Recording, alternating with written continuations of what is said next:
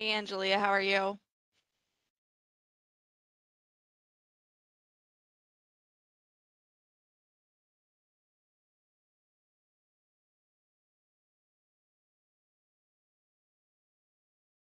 I'm doing fine.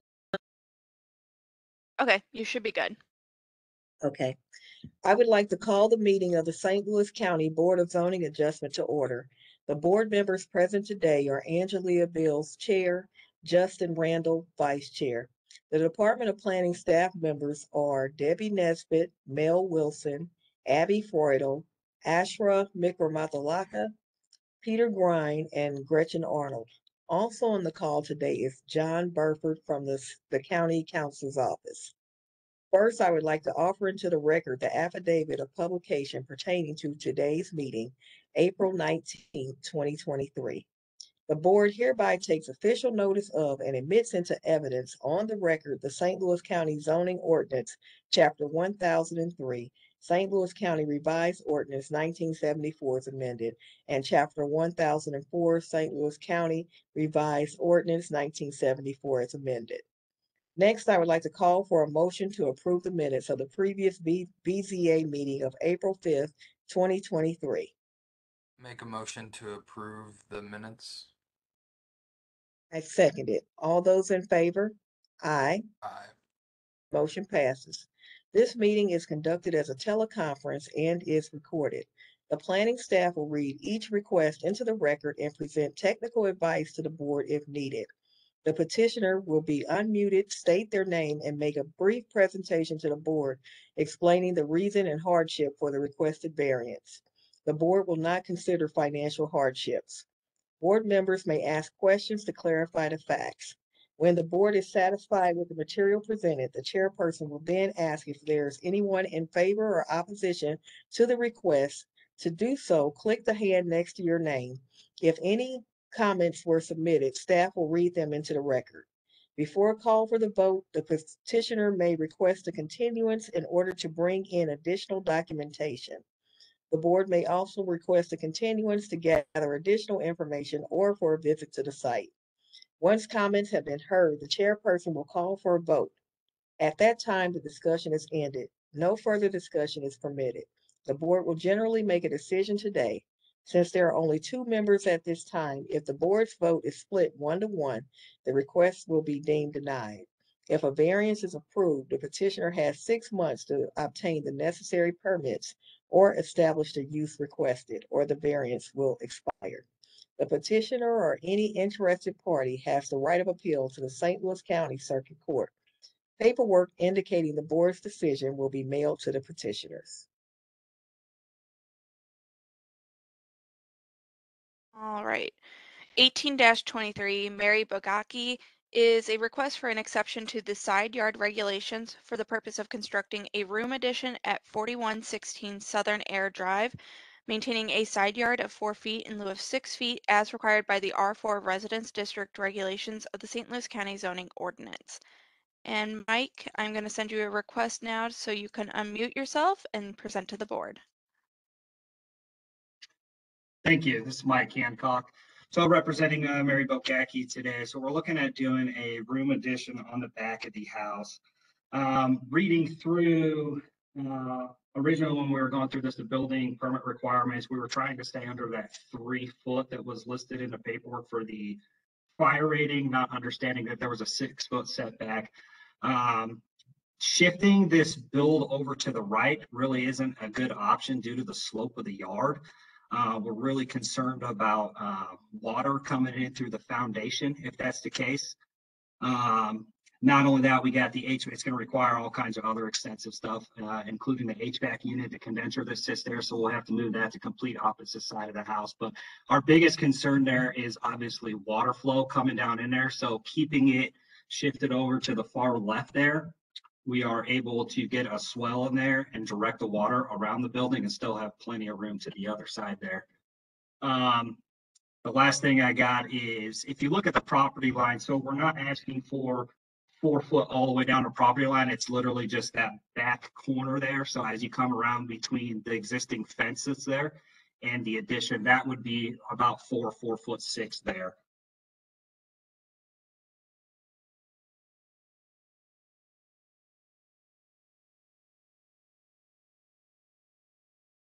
Justin, do you have any questions? I, I guess not at this time. Is there anyone here in favor or opposition? I don't see any hands, so at this time I'm going to mute the petitioner's rep. Okay. 18, is that 18-23? Yes, ma'am. Okay, 18-23, I vote to approve the variance as advertised.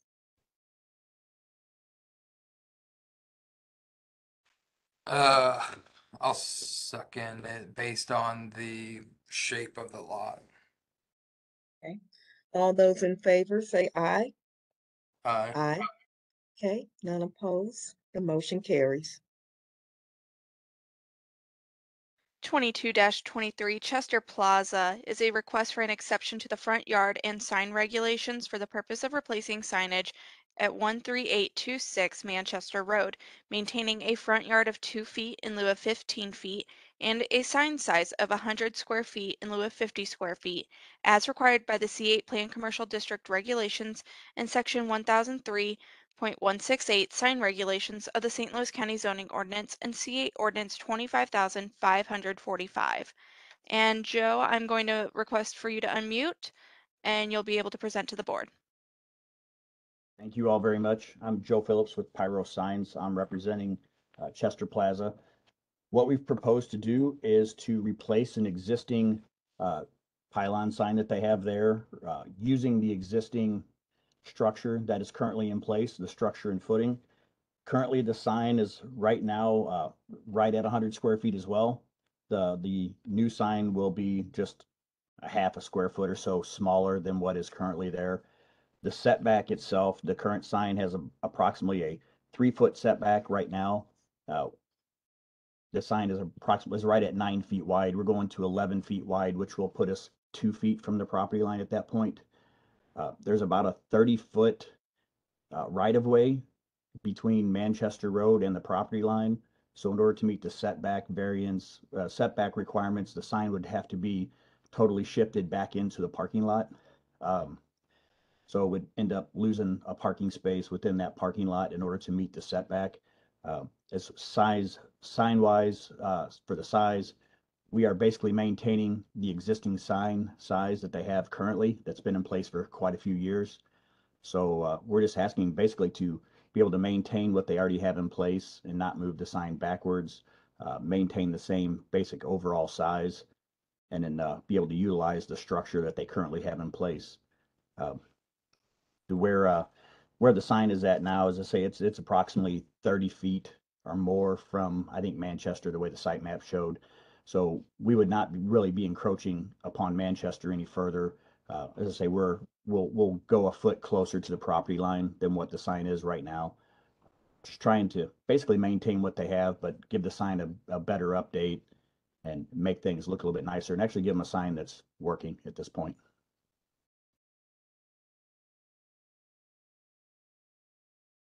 Okay, and what is the hardship for the need to expand the sign? The hardship, the way they have now is basically the sign where it's in place has been in place since the development that they've had since the development has been in place. We would have to shift that sign all the way back into the parking lot. Therefore, they would start losing parking spaces and put the sign more in peril with cars that would be driving, I guess, trying to park on either side of it as well. So it would really put that sign in peril and put anybody else who would be driving around it in peril as well. There really is no other location for the sign other than back into the parking lot, and that's just usually not a good place to put the sign at that point. Joe, is there any reason why you've got to come another additional foot closer to the property line? I mean, it's Basically, already it was non-conforming. You're going to make it was it the even. design of the sign. It's the sign cap itself that is 11 feet. They're trying to make it look a little more architecturally sound. They've been up. I think they updated the plaza as well. So it's just trying to bring the sign more into, I guess, architectural elements of the building as well. It just, to me, it gives it a lot nicer look having that cap on there. It doesn't have advertising on it, but it's just basically it's an architectural element that helps draw the sign, I guess, into the same look as the building. The sign that they have there now is, as you can see, is old, and it's had some add-ons over the years, it looks like, but it's just really not in good shape, and it's just not fitting with the character of what they've been doing as far as update wise to their plaza. We still maintain, I guess the sign itself will still maintain, you know, approximately 32 feet away from Manchester Road compared to the 33 feet that it's at now. Yeah. The Will only it other way, also, I'm sorry. no, I was gonna say, the only other way to do it would be to basically offset the structure as far as the sign within the structure to maintain what they have now. But at that point, it just kind of looks cockeyed just based on having one side of the sign hang over the poles a little bit more than the other side. And sometimes that just looks like a mistake when you do things like that. And there's rhyme and reason for doing things like that, which this could be a reason, but sometimes just it makes it look like it's a mistake. Will it also increase the visibility? Yeah, they're going to advertise their main tenants on it now. So there'll only be 4 tenants really advertised, 4 tenant panels compared to I think the 6 that they have now, plus the nameplate on there. So it gives those tenants who have honestly decided to stick it out with a lot of these small retail centers, it gives them better visibility to Manchester Road and to the cars that are going through there. As everybody knows, Manchester is one of the 3 busiest arterial roadways in St. Louis, along with the Rock Road and Lindbergh. So there are a lot of cars that go through there. It sits off the roadway quite a long ways. The sign's nowhere near as large as many of the signs on the other side of Manchester Road, which could be sometimes within the city of Manchester, who has given quite a few, I guess, a little more leeway to some of those plazas over there. So it keeps, honestly, it keeps this site a little more competitive. It rewards those people who have stuck it out with this plaza, and it gives them some better visibility.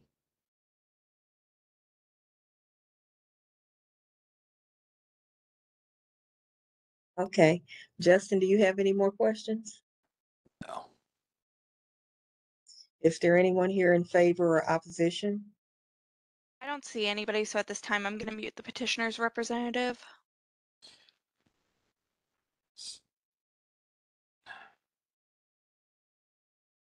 Um,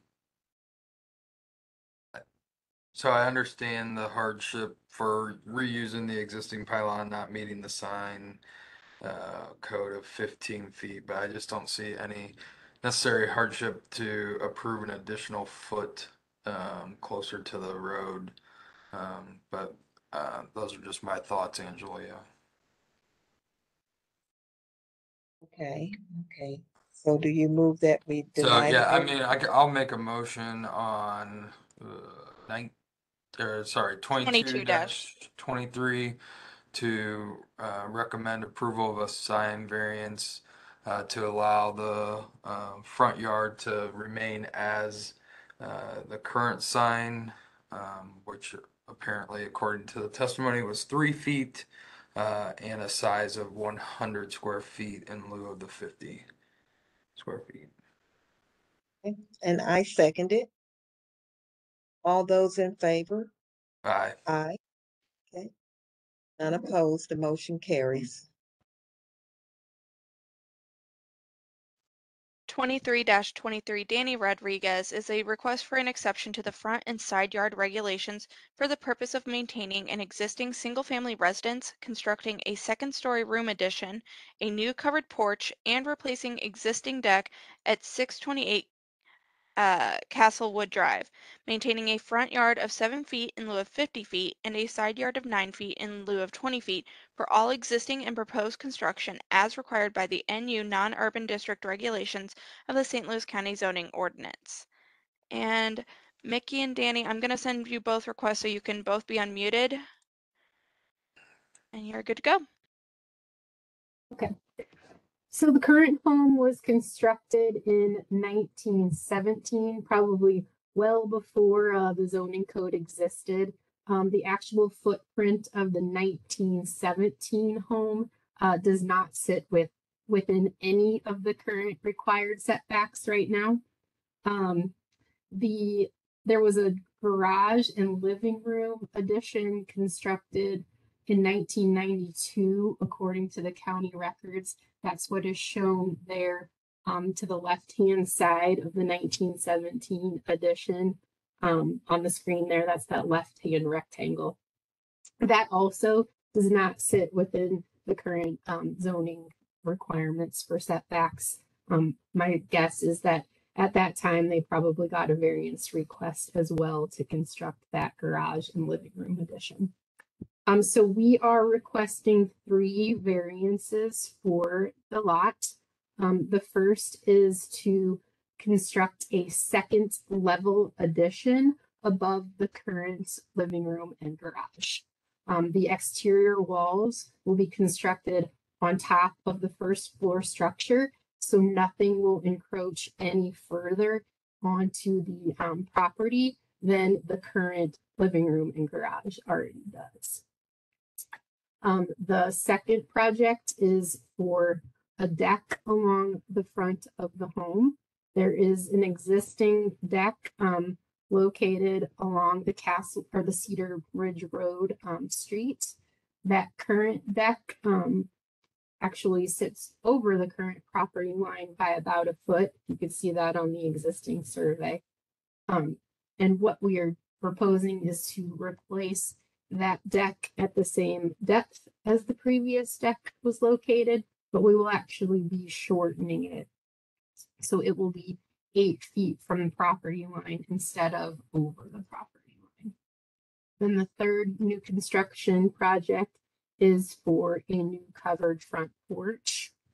So as part of the construction, the owner is converting a lower level garage that faces Cedar Ridge Road into a new formal entry and office space. And so there will be the formal front door facing Cedar Ridge Road. And we'd like to construct a porch covering over the top of that new entryway along Cedar Ridge Road.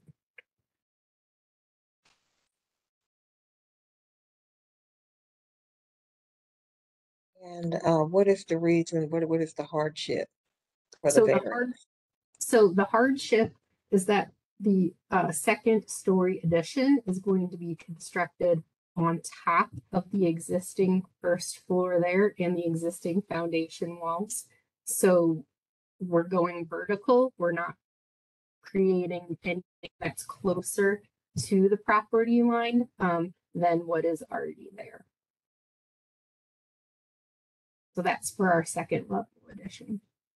For the deck, we are replacing a deteriorating existing structure that was really uninhabitable with another deck in its location. And then you're making that one smaller, so it'll actually yes, we're all making remain it on smaller. the Yes, property? so it will actually, yes, so it will actually not be over the property line.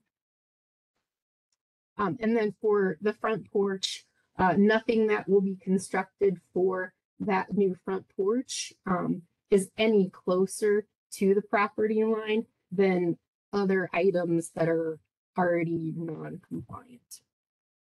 So it's actually in line with the deck and it sits 12 feet from the side property line, whereas the current garage sits only 9 feet from that current property line. Are there any neighbors surrounding you? So the house faces Cedar Ridge Road there, while the address is technically, I guess it's actually, the address is Castlewood Drive, but it sits there on Cedar Ridge Road. There's an empty lot to the south of us. And then we do have a rear neighbor there. You can see on the screen there by that number 617. This is a question for staff. I think it says in the notice that the front yard is 50. What is the rear yard setback in these districts? So the rear's 20. So, and then on the site plan, I think you said your lot depth is 100. Yeah, it's 100. So None of the current house itself really sits within those current setbacks required by the current zoning code, aside from a very small triangle of the garage and living room addition that was constructed in 1992. Okay. Everything else sits, hugs right up to the lot lines of that 1917 designated lot. Gotcha. Angelia, that's all of my questions right now. Okay, is there anyone in favor or opposition? I do know we have a raised hand, so give me 1 second here. I'm gonna mute the petitioner's rep, and then Mickey, if we have further questions, we'll unmute you again. Michelle, I sent you a request to unmute yourself. Just please also state your name for the record. Yeah, Michelle Schwartz. I actually live at 634 Castlewood Drive. So from our house and our side yard, we stare directly at the front of the house. That's considered 628 Castlewood Drive. And I have to say that I am all for any improvements that they want to make. And it's refreshing to have someone come into the community and want to truly fix things instead of just band-aiding things that have been, decaying for so long. So I'm very grateful for, the changes that will hopefully come.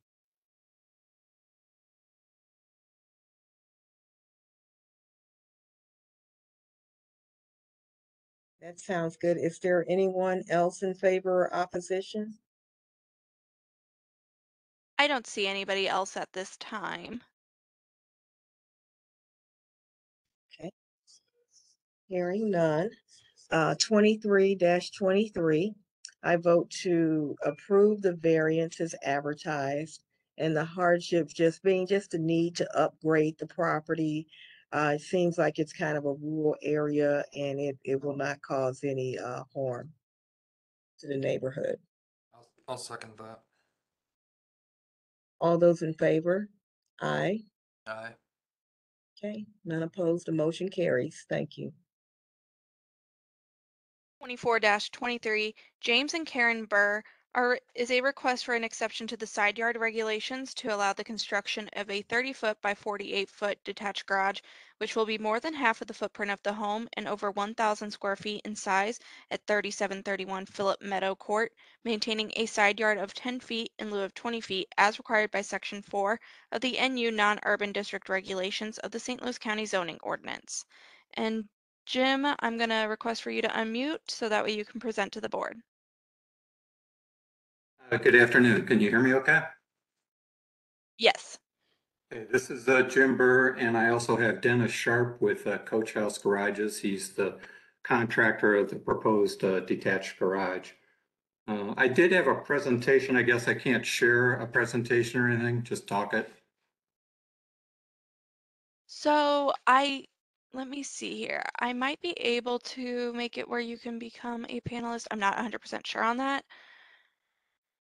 That's probably okay. I just had some pictures and stuff that I thought. Yeah, we will show some pictures as well. Yes. So. Okay. So regarding the variances, first address the size variance. My wife and I have a modest car collection that's increasing in size. Vehicles are very valuable investment, and we feel require an enclosed storage to protect their value. We also want to afford the same opportunities for our daily drivers and have them garaged as well.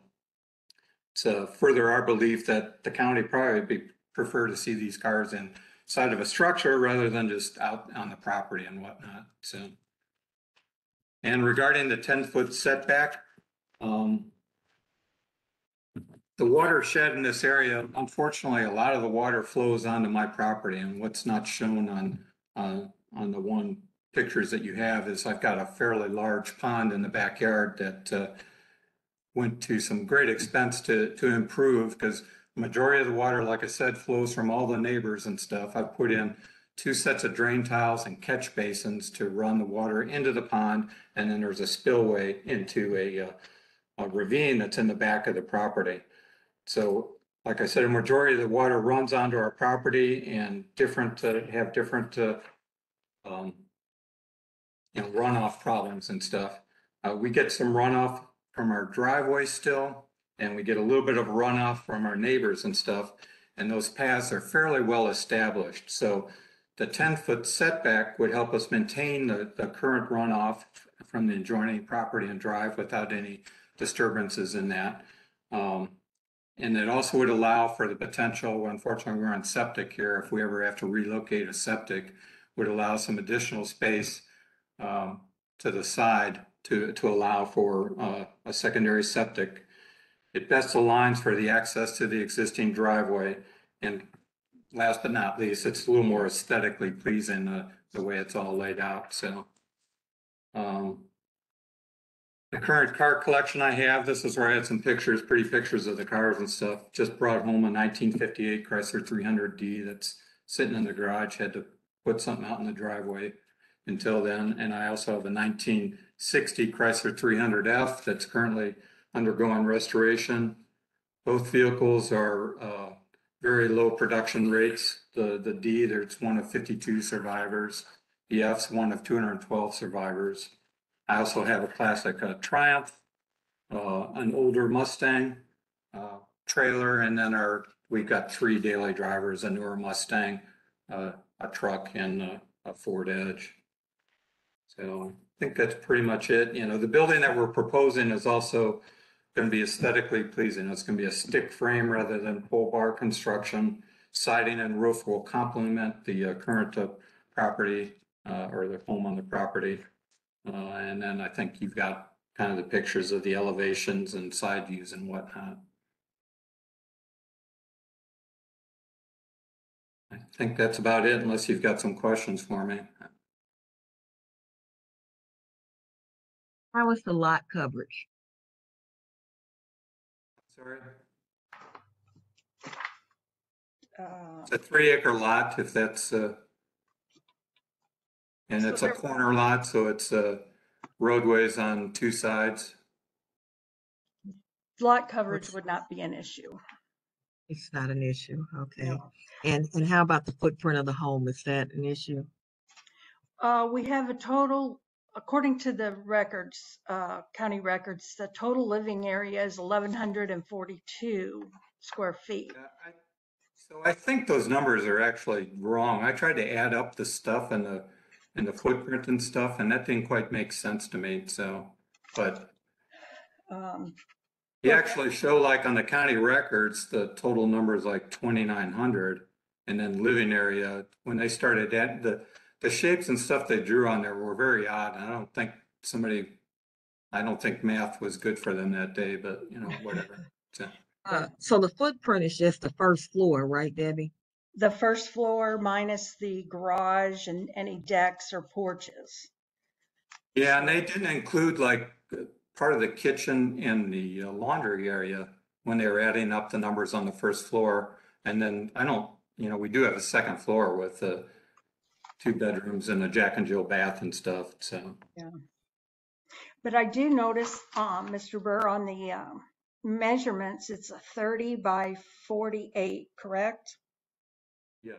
So it's actually 1,440 square feet versus your 1,500 that was requested. So that makes it a little smaller than the plan. And I just wanted to let the board know there are very many properties out there that have at least 1, and a lot of them have 2 and 3 buildings on them.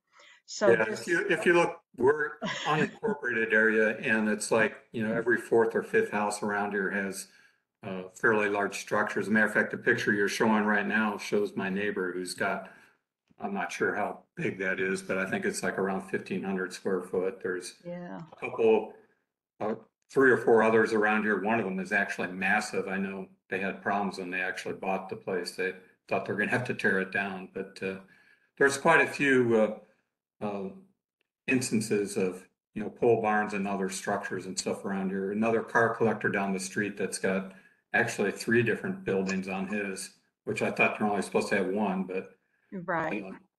He's got yeah, and a lot of them I seen were actual pole barns, where yours is going to be stick built, so it'll look a lot nicer. Yep,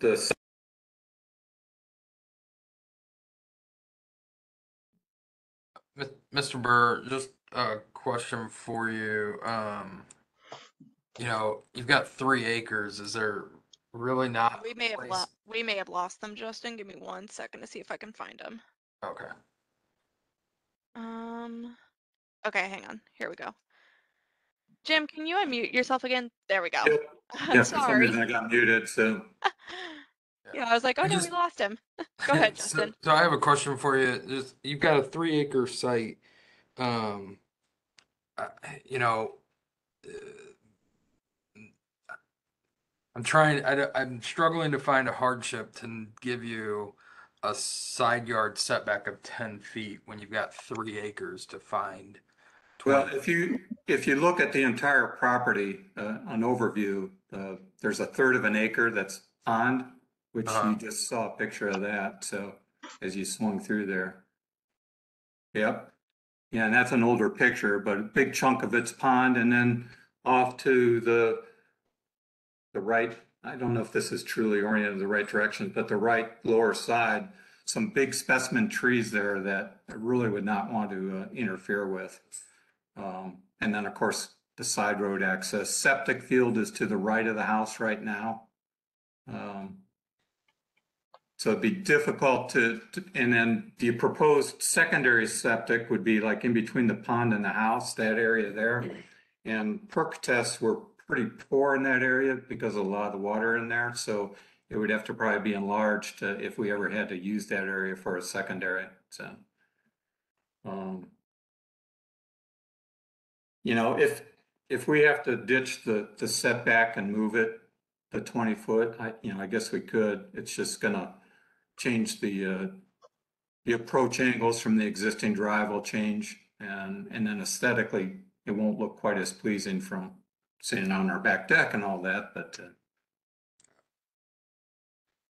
Okay. Well, that was my only question, Angelia. Okay, I'm trying to think of what was that question I was going to ask you. So what is your hardship?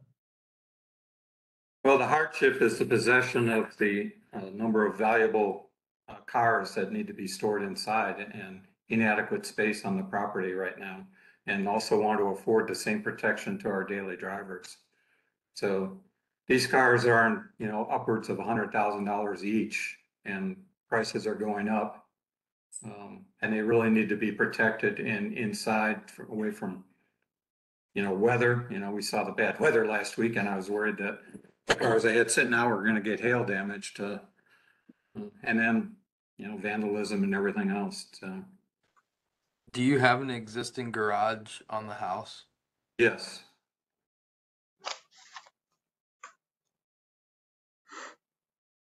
A 2-car garage?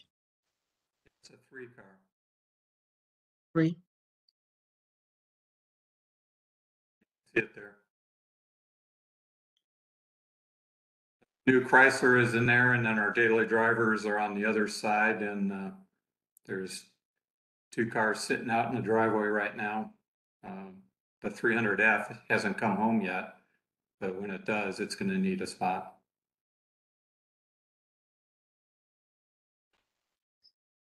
Justin, do you have any other questions? No, not right now. Okay, is there anyone here in favor or opposition? I do see a hand, so give me just a second here to mute the petitioner for the moment. And then obviously, Jim, if we have more questions, we'll unmute you again. Shamika, I'm going to request for you to unmute yourself and you can just state your name for the board first and last, and then go ahead. Sure. My name is Shamika Smith. I am in the property adjacent to the Kerrs at 3725 Phillip Meadows Court. I am in favor of the garage. Honestly, the only, we would be the ones looking at it, and I don't foresee there being an issue with that garage. And as stated earlier, there are a number of properties in this subdivision that have multiple units on their property. So it wouldn't even it would definitely not be an eyesore to the community at all. And again, I'm the neighbor literally right there, next to the RV that you see there. So our yard is right next to his. Thank you. Is there anyone else? Don't see anybody else. I think this is mine, Justin. Yeah, you can have it. 24 25-23. dash I'm sorry. 24, sorry. That's okay. 24-23. I vote to approve the variance as advertised at, well, I don't know if it's at advertised, but I approve it at 1,440 square feet. Can I do that? Yes. Okay. With the hardship being the need for additional storage for the vehicles. The lot coverage is good, and I think that it'll probably be an asset for the property. What about the 10 feet, Angelia? And I also approve the 10 feet just so that it'll look aesthetically pleasing. I'll second it. All those in favor? Aye. Aye. Okay, the motion carries. Thank you. Okay, and that is all we have petition-wise. Debbie, I know we have something for good of the order for the board. Yes, Jacob would, the Director of Planning would like to suggest a meeting of the whole to go over various things for the board. I think that would be great. Yeah. Okay. So it would we would try to maybe work with you guys and see, but maybe prior to your next meeting, like at 3:30, 3 o'clock. Okay. And the next one's going to be on the 3rd, right? Yes. And we do have a new board member that was confirmed yesterday, so he will be with us on the 3rd. And then remember, Debbie, I've got a conflict on the 17th, but now that you got a third member, it may not be an issue for you guys. Right. And then we'll also be sending out an email probably later today with just like a poll to maybe see if and when members would be available to possibly just do kind of a quick social morning or afternoon social gathering to just kind of meet each other in person and see the staff. Yeah, be good. Good. Sounds good. So I I'll make move them. that. Oh, Oh, go ahead. We're both about to do it. Since we didn't do it last time. Right. Sorry, John. I'll make a motion to adjourn the BZA meeting for today. And I second it. All those in favor? Aye. Motion, meeting adjourned. Thank you, guys. Thanks, guys. Thanks.